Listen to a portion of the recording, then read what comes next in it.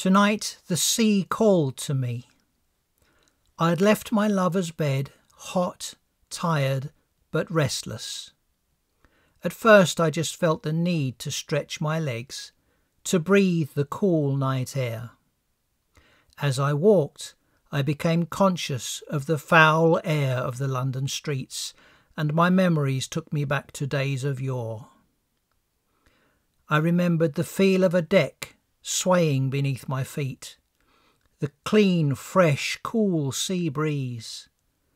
My musings as I strolled on brought back memories of my father and distant memories of my grandfather, fellow lovers of nature and the wild, free, unpredictable sea. I must go to the sea once more. The sea, my spirit, my father, my grandfather and I are one. Bye, Dave. God bless you.